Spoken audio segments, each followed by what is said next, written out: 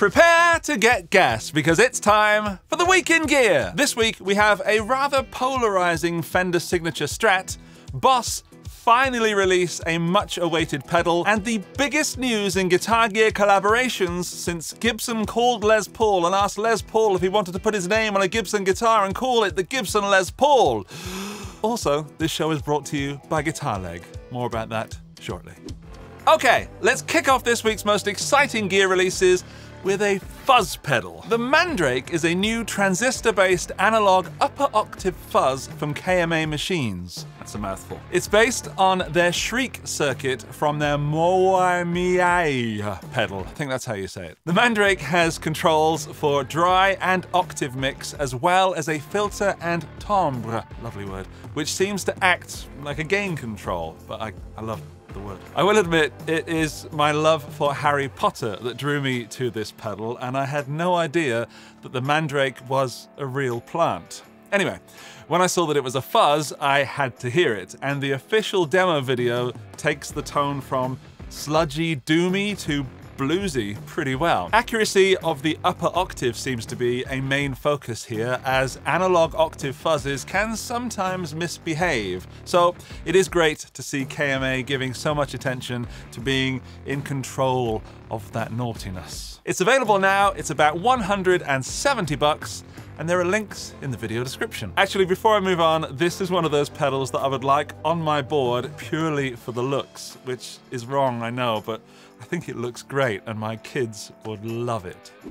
At number 4 this week is a pedal I have been waiting for what seems like decades. The Boss RV200. This new reverb from Boss has 12 reverbs, including a new one called 𝗚𝗏𝗏𝗏. It's got lots of knobs and controls rather than sub-menus upon sub-menus.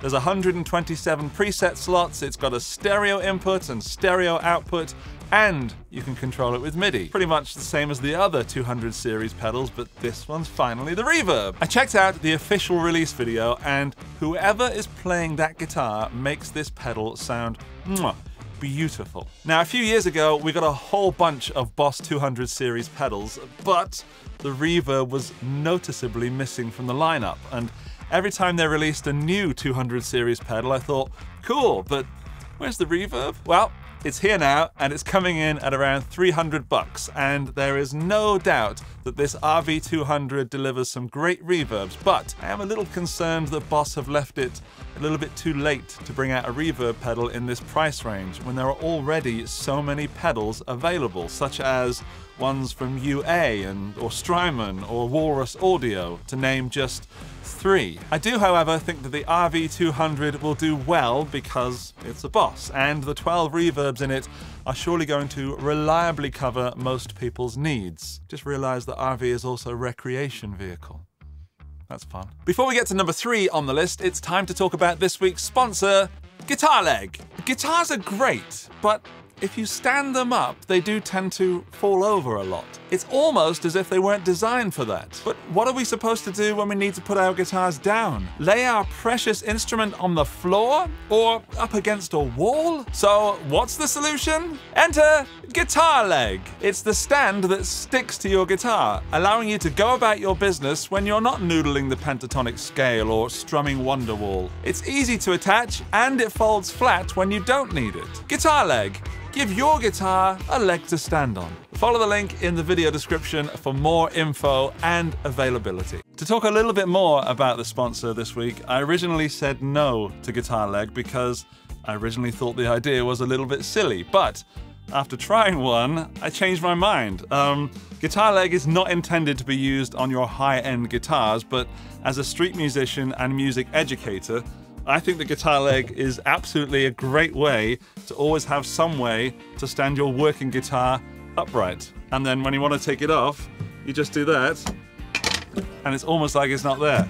Well, I can't feel it. So 𝗚𝗚𝗘𝗏𝗏 is a serious product, and it does seem ridiculous at first, but I stand behind that. I would use that, or I am using this on my working guitar, because it's much more convenient than the alternative. Although I can't get it back on now. Hang on, there we go. There, back on. One hands-free standing guitar. Third on the list is a surprising signature guitar, the Bruno Mars Fender Stratocaster. Yes, Bruno Mars. Now, I'll get onto him in a moment, but first, the specs. This is a very classy looking guitar, and it has an ash body with American Ultra contours, so it's a modern Strat body with a Mars Mocha Heirloom, trademark, nitrocellulose lacquer finish. It's a compound radius maple fingerboard with stainless steel frets, a 2-point trem locking tuners, and Bruno Mars custom voiced pickups, which includes a noiseless bridge pickup. The guitar comes in a hard case, yippee! And there's an extra pickguard in there should you fancy a different color, and a furry leopard print strap. Yeah, baby. So, a very interesting spec for a USA Fender, and I don't know if it's the Tom DeLonge that turned me, but I certainly love the large headstock on it. I dig it, and I don't know why exactly. The smaller ones now, to me, look wrong. But let's talk about Mr. Mars for a minute minute. I went down a bit of a YouTube and internet rabbit hole on this one because while I enjoy Bruno as a performer, seeing him get a signature guitar is a bit of a weird one because I didn't really know him as a guitar player, and I'm pretty sure that most people don't. But I've seen him pictured with guitars, never really considered him a real player until I found his performance at the Grammys. And yes, that man can play. So, to all the people that are accusing Fender and Bruno Mars of releasing this guitar purely as a cash grab, this is for you. Just because a company releases a new product doesn't mean that you have to buy it. I bet there are hundreds of products released every day that you don't even register. But for some reason, guitar players appoint themselves the judge and jury of the guitar scene when barely contributing to it themselves. So, there we go. Soapbox time over. I'll sit back down. What I'm trying to say is, just let people have their fun. Go buy a different guitar or stick with the one you've got. That being said, I hope to see Bruno using this on stage because not only is it a very well-spec'd Fender Strat, I think it is extremely eye-catching and completely gorgeous. And having someone like Bruno Mars playing guitar on stage might inspire more people to pick up the guitar, thus bolstering the guitar industry as a whole. Almost went into rant mode again there. The Fender Bruno Mars Strat is available now for around $3,000, which is a lot of money, but that look and that spec is going to appeal to a certain group of people, me included. And actually, when I showed this to the other guitar player in my band, he agreed with me. It's a stunning guitar and I want to play one. Number 2, Mark Tremonti and PRS have released the MT100, a 3-channel 100-watt amp designed to do all the things that Mr. T needs. Clean, overdrive, and high gain. This is the second amp from this artist collaboration, and the first being the 2-channel 15-watt MT15. And since that amp did extremely well, now they've gone for the big brother. The MT100 has Yep. The MT100 has 8 12AX7 valves in the preamp and 4 6L6 valves in the power amp. It's a lot of valves. My favorite thing about this amp is that each channel has independent presence, master volume, bass, middle, treble, and gain controls, effectively making this 3 amps in one. There's also an effects loop, which is necessary because there's no inbuilt reverb, and there's a socket for a proprietary foot switch. There's a custom foot switch that is included with the amp. Now, when I started putting this list together this week, I am far more excited about this amp than I initially was, because I remember back to playing the MT15 at Thomann, I think in 2018, and I really loved it. It was one of the most fun amps I'd played at that time. But this 100-watt version could actually cover all the things you need, a little bit like is it the HT Venue stage from Blackstar? Yeah, that sort of does it all thing, reminding me of my Marshall valve estate from back in the days. Anyway, if you need a tube amp and you want something that does it all, you could try this, because I need to try it. I'm not fully convinced by the overdrive channel yet. But the most surprising thing for me is the price. It's coming in at around $1,800, $1,800, which is still a big chunk of change, I know, but it is about $700 less than I was expecting. Now, PRS don't tend to work with YouTubers like me, but this is one of those amps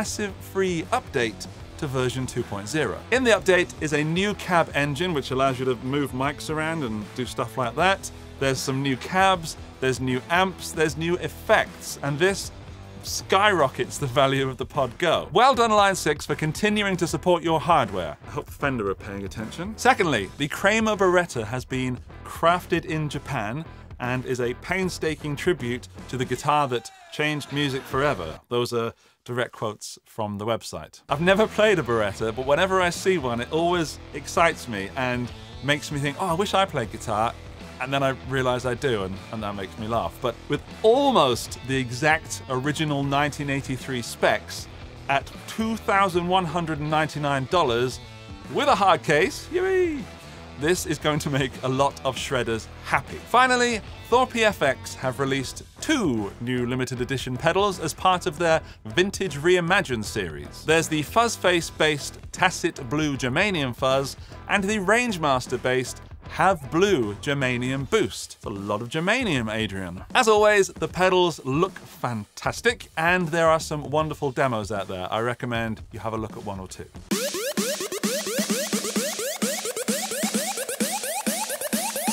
Andy's Pick of the Week.